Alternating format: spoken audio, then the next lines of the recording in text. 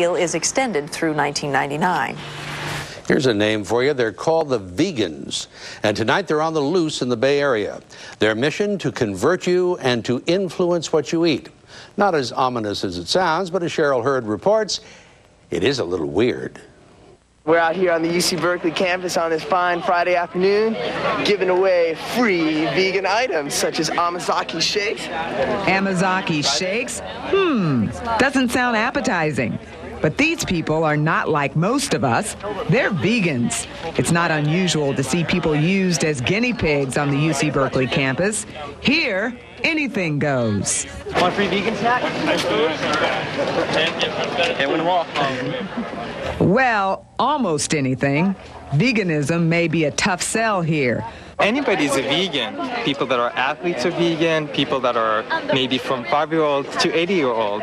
Vegans don't use animal products and byproducts such as eggs, dairy products, or even honey in their food. If you're a vegan radical, you don't wear leather, fur, silk, wool, or use soaps made from animal products. Right here what we have some Amazaki, which is made from rice. Rice? Oh, brother. It's not bad. This is pretty good. And this is no bull foods. And no lips, no snouts, no butts about it. Fib ribs are the best. Sort of a barbecue beef jerky without the beef. So what do you think about that vegan sorbet? It's very tasty. Yeah.